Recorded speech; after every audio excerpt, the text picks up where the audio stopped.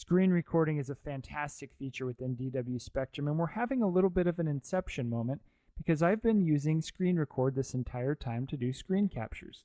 So if you were initiating one for the first time, it's going to say start screen recording instead of stop screen recording, or Alt-R. So keep that in mind. What screen record does, is it allows you to capture what's exactly what it says, what's going on the screen. So as we go here, if we were manipulating within a camera, coming in, coming out, and when you watch this, you're going to see the playback of how this works.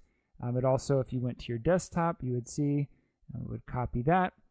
So that's how screen record would do any functionality you're doing. Now, to see what a screen record looks like, you've been seeing it this whole time, but let's go back to a previous video that you watched. It would be playing the audio that you would hear as well. And so if it's connected to your microphone, if you have a microphone in your workstation or laptop, it would do it. So if you do want to record audio, we recommend using a good microphone and a good headset.